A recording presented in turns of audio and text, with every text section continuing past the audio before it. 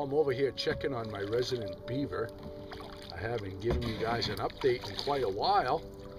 He's got quite the thing going on here. And I know there's more than one beaver in here now, which is nice. Seeing all of this though makes me not want to sell the homestead. I gotta tell you, it's quite the decision I have to make now. But I want to show you some of this. He's been busy little beaver. You see all the work he's doing.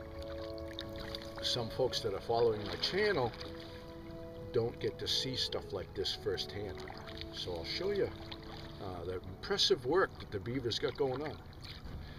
Here is his dam. This is one of his little crossovers. He's got a secondary dam down there, and then another dam further down, and then it looks like a little bit of a dam below that. I mean, look at the water. He's got a nice lake going. My homestead is right there. Yeah, pretty cool.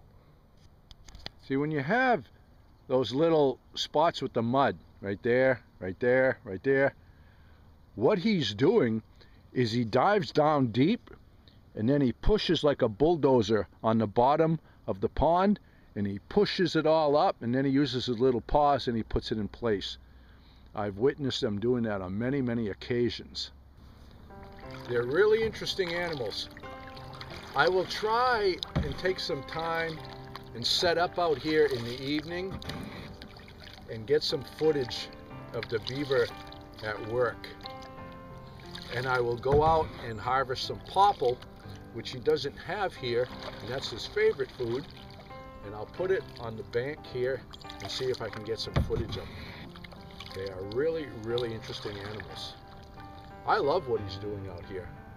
So many people, as soon as they see a peel stick on their property or a little bit of water backed up, man, they freak right out and they want them gone, but they just don't see the big picture.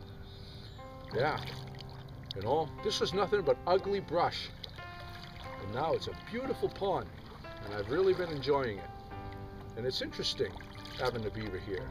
I learn a lot about them by watching them. Take a look over here. A peel stick there. He's working on his lodge over here. See where he's been putting fresh mud up. Remnants from supper time. Yeah, he gets in there, he eats all the bark. Really interesting. He's been fixing his lodge up. I really love seeing this, I really do. It's very pleasurable to have all this water in here and all the waterfowl and everything that's coming and going. It's really nice. So much better than just looking at brush. I think when I offer the homestead, I'm going to offer it with about 15 to 20 acres and keep the marsh with the rest of the property, and I might hold on to it for a while. Unless someone wants to buy it all and throw a nice fat check at me, then I might let it go. But I like seeing all the wildlife in here, and I like the ecosystem that the beaver is building here. Got a good thing going. Look at the lake he made me. It's wonderful. Wonderful. This was nothing but brush before.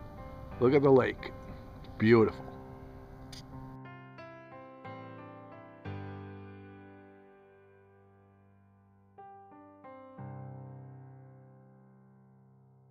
Well, in my last video I said I'm going to take some time and go hunting. As soon as I say that, we get a blast of warm weather. It's like summer out, even the bugs are coming out again. Now, I'm not a big fan of letting my deer hang for weeks on end, but I like to hang it at least 24 hours when I can. We got warm weather right now. I'm not going to hang the deer, so I'm taking some time to do some scouting on my property. Normally I hunt the same spots that produce real well, but we've had some new people move in on the road this year. New places went up. We got generators running, dogs barking, things like that. So the deer movement has changed. They're not funneling through like they normally do. It's time for me to adapt, find new travel routes, and set up in new locations. So that's what I'm doing this morning. I've had a lot of folks over the last year asking me to do a video on bow hunting, talk about equipment because they know I still use the old stuff, aluminum shafts, my old bow that I bought in '98, stuff like that. People ask me to talk about technique, stand placement. So I'm going to try and kill two birds with one stone this morning as I find some new spots, get set up. Hopefully I can throw some footage together for you all. So I'm going to get rolling on that. We'll see how the day pans out.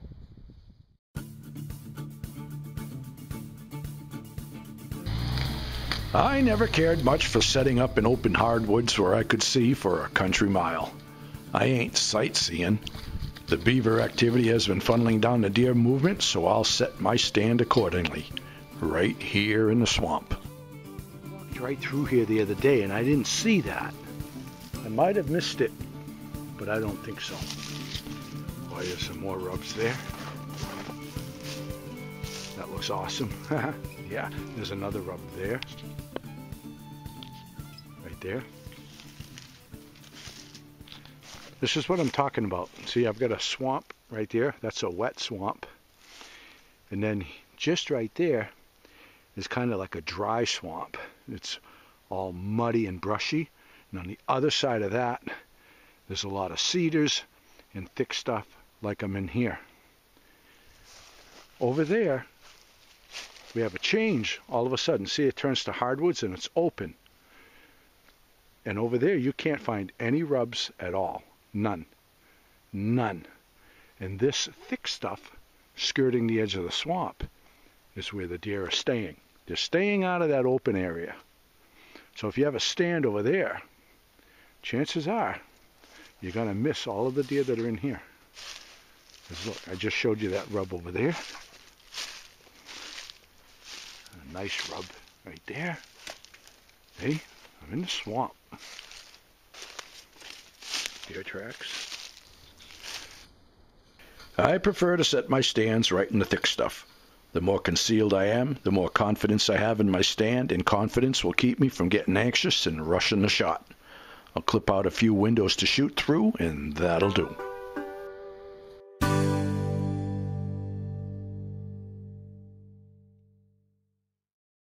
Now, quite often folks have asked if I would make an archery video and give recommendations on equipment and clothing. Well, I'm certainly no newcomer to the sport, but I'm not by any means an authority on the subject. I have no idea what's on the market these days, and quite frankly, I'm kind of disgusted with how commercial the sport has gotten. So I don't feel qualified to give recommendations, but I'll certainly give you my opinion. Now, I'll certainly show you some of the equipment that I use, but I'll do it because it's more comical than anything else. I bought this bow back in '98. I think I paid around $199 for it. It's an old Jennings, and I love the thing. It's a little bit heavy, but I think because of the weight, if you have a bad release, it's a little bit more forgiving than some of the other bows that I've shot. Aside from the weight, I love it. It's fast enough for me, it packs enough punch, it's nice and quiet, and it's a pretty bow. I have no reason to upgrade.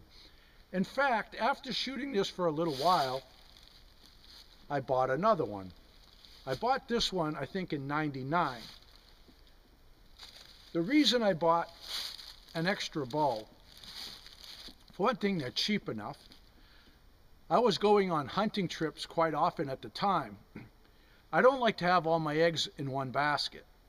If I'm on a hunting trip, maybe I have a mishap with a broadhead and it slices my string. I'm clumsy and I drop my bow out of a tree stand or fall on it in the woods or something of that nature. I'm not out of business. I have another bow I can pick up and hunt with. I still use the little quickie quiver. I just switch it from bow to bow. I do the same thing with my stabilizer. I'm still shooting aluminum shafts and still shooting Thunderhead 100s. That's what I started with back in '89. I've been killing deer with them ever since I did that.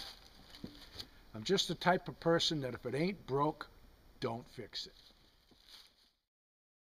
I just want to say to all the folks starting out, especially the younger folks, Don't feel like you got to spend a fortune and have all the latest equipment to be successful. These bows have treated me well, and I foresee no upgrades in the future. I only hunt out of necessity now. I don't chase antlers anymore, but back in the day I did quite a bit of it and did very well with this equipment here. I think it was 1999. I had the #2 archery buck for the state of New Hampshire. And then a few years later, might have been 2002 or maybe 03, I had the #4 archery buck as well. I took my bear with it, several other wall hangers as well. Now, I didn't show you those bucks to impress you, but to impress upon you that you don't need to spend a fortune on equipment to be successful. A $1,000 bow and a bunch of overpriced hunting clothes with trendy logos all over it, it might make you look good, but it won't make you a better hunter. Now I want to invite you along to view part 2 of this series, where I harvest some really nice table fare and the bottleneck that the Beavers created for me, and you'll see my outdated archery equipment fill in my freezer once again.